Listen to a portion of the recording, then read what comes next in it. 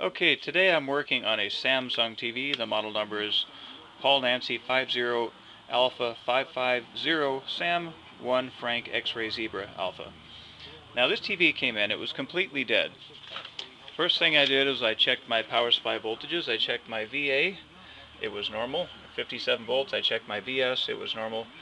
I couldn't find the VSC, and fortunately my friend Dan, who's been doing this for 35 years, came by. Yeah, this was a good one. He explained to me that you just test the edge of the resistor here. It doesn't say VSC, it says VSCAN, and that's where you get your minus 195 volts. And we check the VA, which is on the top end of the X sustain board, right here. VE, I mean, did I say VA? It's VE. Yeah, it's VE. And we had our normal voltage there too, which was 96 volts. Now what was interesting is, first thing I was wondering about when this TV came in, these two LEDs were, the TV wouldn't come on, it was completely dead, no screen lighting up whatsoever, but these LEDs were flashing on this logic board here. One right here and one right here. Now when he first turned it on, there was an additional LED that came on the bottom. Momentarily. Yeah, just momentarily, and then it shut off. So,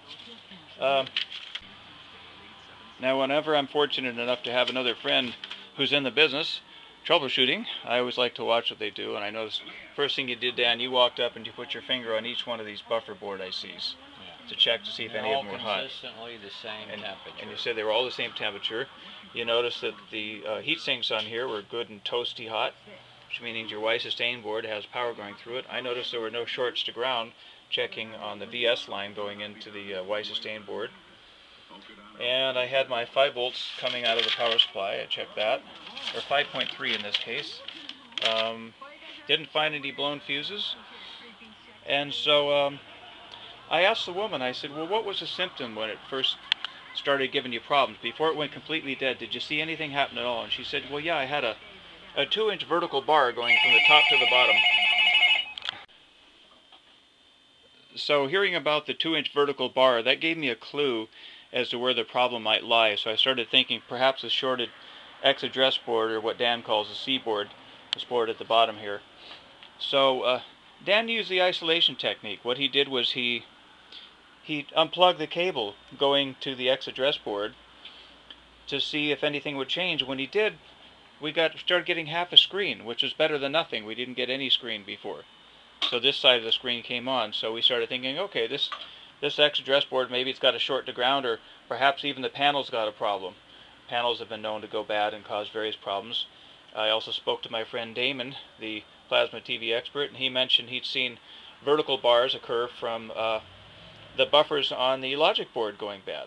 So that was another possibility too. But in this case, as my friend Dan began unplugging each one of these cables here and putting them back, all of a sudden, guess what? I had full picture. Hard to believe that's all it was, unless we're just lucky. Maybe it was something unrelated, but it seems it was just a matter of reseating these ribbon cables. Who would have figured? But yep, we got full picture now, so we need to let it run for a while and see if that's going to do it. But anyway, that was another valuable lesson in plasma TV repair. Never get carried away and start tearing things apart until you do the obvious first.